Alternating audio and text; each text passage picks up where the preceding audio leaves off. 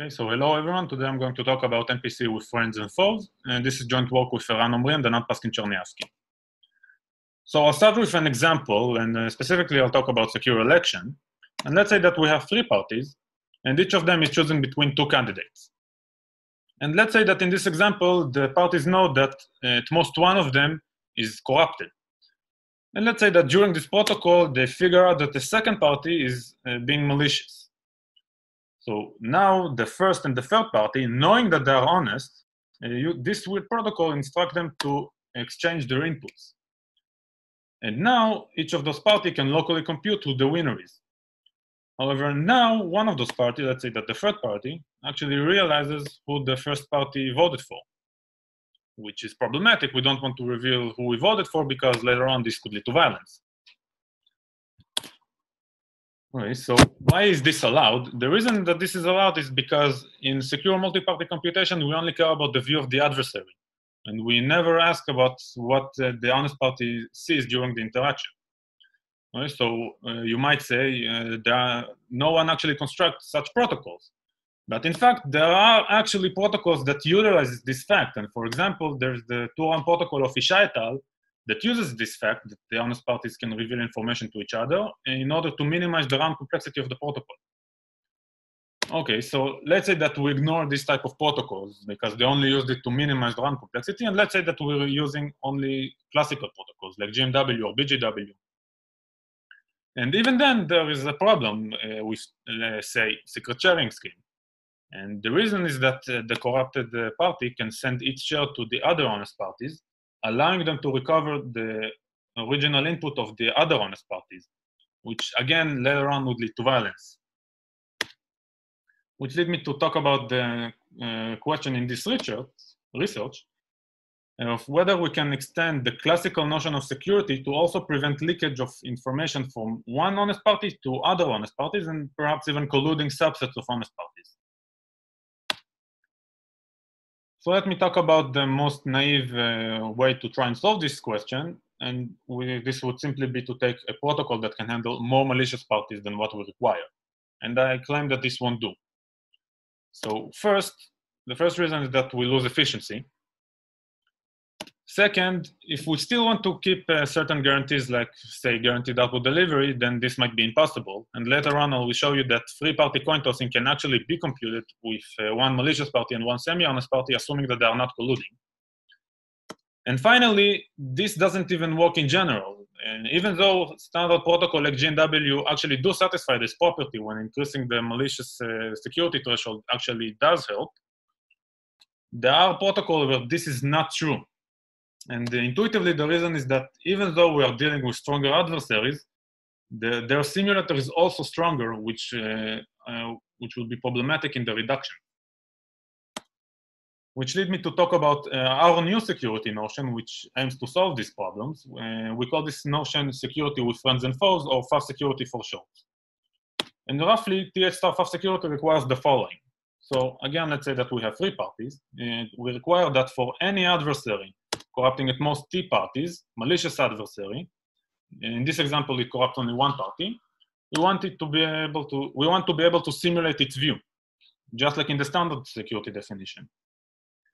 Now, additionally, we require that any semi-honest adversary corrupting at most H star parties, in this example, again, this will only be one. We also want to be able to simulate its view. And we want to be able to simulate the view even if the adversary sends non-prescribed messages to the semi-honest party. And of course, I want to stress that we don't only care about simulating this specific semi-honest party, we also want to simulate any other possible set of semi-honest parties. So even the first party to be able to be simulatable. So we also introduce several results regarding this new notion. The first one is we provide a characterization. Specifically, we show that under standard assumption, any multi-party functionality can be computed with TH star FAF security if and only if 2T plus H star is strictly smaller than the number of parties. We also investigate the round complexity required to do this sort of computation and show that assuming pseudo-random generators, we can compute any functionality with 1 FAF security in 3 rounds. We can, in fact, even increase the threshold that we can deal with in those 3 rounds. However, if we want 2 rounds, then this is already impossible, even for 1-1 for security, which give evidence as to why in the Isha et al. Protocol, the honest parties had to reveal some information to other honest parties. And finally, we give comparisons to other definitions and show that the standard security notion of T plus H star security doesn't imply FAF security as one would expect. And we even refine this result and show that mixed security doesn't imply FAF security, where mixed security is very similar. We require that we can simulate any one adversary that controls some parties maliciously and another subset semi-honestly, whereas in FAF security, these are 2 completely different entities, 2 adversaries that are not colluding. So now let me give you a more formal definition of FAF security and how we deal with all the subtleties. So the definition will follow the real versus ideal paradigm. And it will be convenient to view the semi-honest parties as if they are being corrupted by an adversary. And it's important to note that this adversary is not colluding with the malicious adversary. Moreover, we let the semi-honest party have an output just like honest parties, and the reason we do it is because this is necessary in order to protect them from the malicious adversary.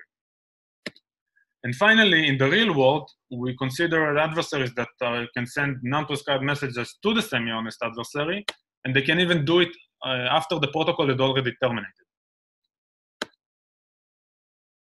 So now let me show you how we define the ideal world of FAF security, and I'll give you 2 versions. One is full security with guaranteed output delivery, and later on I'll show you how we define security with a bot. So here we have 3 parties. Let's say that the left one is malicious, the middle one is semi-honest, and the right one is honest. In the ideal world, we have another trusted party that is always honest, that will perform the computation. In this ideal world, in the first phase, the parties will send their inputs to the trusted party, where the malicious party can change its input. After that, the trusted party will perform the computation and send each party its respective part of the output. So far, this is just the standard ideal world. However, here comes the new stuff, where we require that the malicious adversary will send its entire ideal world view to the semi-honest party, which includes its input, its auxiliary information, its randomness, and the output it received from the trusted party. And the reason we are requiring to do this is because in the real world, nothing prevents it from sending its entire view to the semi-honest parties. So in order to handle those kinds of adversaries, we require the simulator to also send its information to the semi-honest simulator. And lastly, we need to define the outputs. So the malicious party will output some view. The semi-honest party will output a view and whatever it received from the trusted party, while the honest party output whatever it received from the trusted party. Okay, so now let me show you how we define security with a bot. So again, we have the same 3 parties and the trusted party. And in the first phase, again, everyone just sends its input. After that, the trusted party will perform the computation, and in security with a bot, it will first send an output only to the adversary. And based on this information alone, the adversary will later need to decide whether the other parties can receive their output or not. However, in FAF security, the definition that we give also states that the semi-honest party to also receive an output in the ideal world. And the reason is that we want to handle protocols where some of the honest parties might learn some information on the output. However, they will not output it as their output, but rather they will abort. However, in the ideal world, they will learn it in order to simulate it. And so from here, the definition of the ideal world follows the standard way. First, the malicious party will send its ideal world view to the semi-honest party, and then it will say to the trusted party either to continue or abort, which based on that will either give the output to the honest party or tell it to abort, and to the semi-honest party will tell it whatever it received from the adversary, either continue or abort. And based on this information, each party will output whatever it needs to output, which is either a view or whatever it received from the trusted party. Given that, we can now define the security definition of security. And here we have 2 flavors of security. The first, weaker one, requires that the view of the malicious party and the output of both the honest and the semi-honest parties to be roughly the same in both the real and the ideal world. And the second requirement is that the view of the semi-honest party and the output of the honest party to be roughly the same, again, in both the real and the ideal world. And the stronger notion of security requires that the joint distribution of all three random variables to look roughly the same in both the real and the ideal world. So a natural question to ask is whether or not the weaker security notion and the stronger security notion are actually equivalent. And let me show you that this is not the case. So for this example, let me consider the secure channel function, where the first party sends its input to the second party without the third party learning anything about it. And let's consider the following protocol.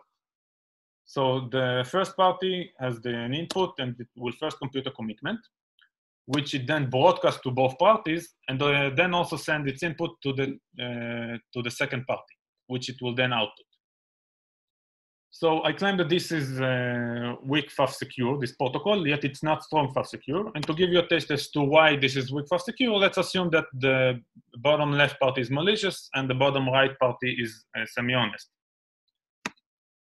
So why can we simulate it? So the malicious simulator will simply output a commitment of 0, while the semi-honest simulator will output a commitment of X and X, and whatever messages it received from the malicious party. And that's it.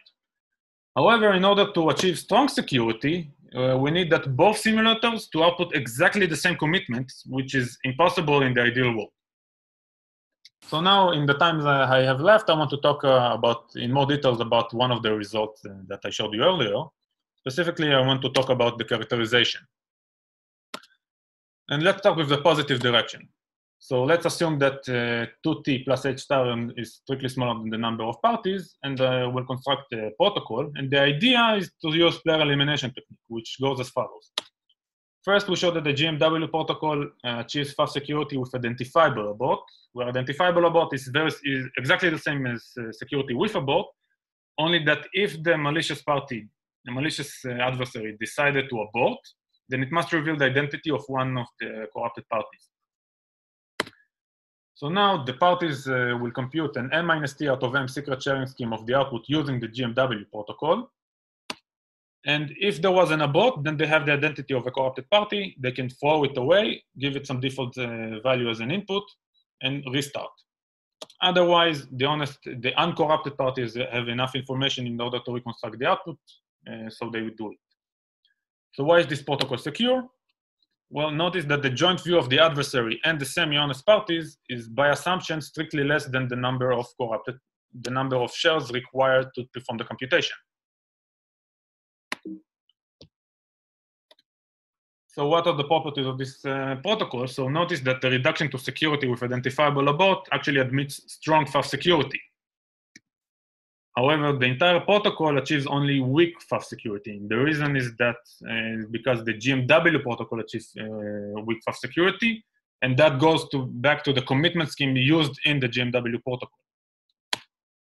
However, this protocol actually sometimes admits fast security for even higher threshold than what was stated in the theorem. And this is for specific functionalities such as coin tossing with any uncorrupted majority. So H star can be whatever we want, but T must be strictly less than half of the parties. And we can even compute with input functionalities like three-party XOR with 1-1 fast security. So let me talk a bit about the negative direction. And specifically, I will talk about the impossibility of three parties with 1-1 fast security. And I will show you an example of functionality that cannot be computed in this setting. So let's call this three parties A, B, and C, and we'll consider the following functionality. So A and C each will hold a string A and C respectively, and B will supposedly hold a one-word permutation of each of those strings. And if it does hold a one-word permutation of those strings, then the output of all parties will be A and C. Otherwise, no party will learn anything. And the idea is that in the ideal world, if A is malicious and it changes its input, then a semi-honest B has no information whatsoever on C other than a one-word permutation of it, so it will not be able to recover it. And furthermore, in the real world, for any Aron protocol, there is always a round where one of the parties A and B or B and C can recover the output with significantly better probability than the other pair. And the way to prove this is a simple averaging argument. So using these two observations, we can use the following. We can do the following argument. So first, assume without loss of generality that A and B are the pair that can recover the output with significantly better probability. So what will the attacker do? It will corrupt A. It will act honestly until around I. It will abort, and only after the protocol had ended, it will send its entire view to B. So let's compare the real and ideal world.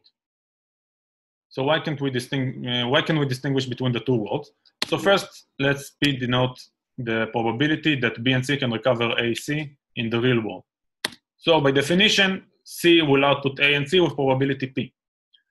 However, what does that tell us about the ideal world?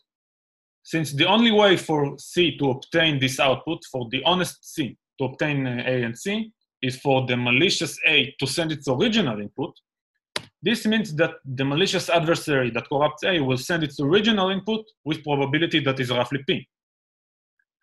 However, now what we can say about the semi-honest party B is that by our previous observation, the only way for it to recover C is for A to send its original input, because otherwise it only holds a one-way permutation of C. So the probability that B can recover C is, again, roughly P. However, as we already stated, in the real world, B can recover the output C with probability that it's significantly higher than P, which gives us a clear way to distinguish the real and the ideal world. So if we want to extend this to more parties, then we can use a standard player partitioning argument. However, what I want to stress is that this argument actually rules out even fair computation, where fair computation roughly requires that either all parties learn the output or none of them do. And the reason is that because for the functionality that we consider, having the malicious simulator abort is exactly the same as changing the input. And furthermore, the attacker that we introduced is actually independent of the adversary's view, which means that we can actually apply this attack even while assuming that the parties have access to a simultaneous broadcast channel. So to summarize, we introduced a new security notion, which we call security with friends and foes, which aims to protect honest parties from other honest parties. And we believe it to be interesting from both theoretical and practical perspectives. And we also proved some various results regarding these new notions, which include characterization of when we can compute any functionality and when we cannot. We also investigate the round complexity, showing that three rounds suffices for many interesting thresholds. However, 2 rounds it's impossible. And we also give comparison to other standard definition. And that's it. Thank you for listening.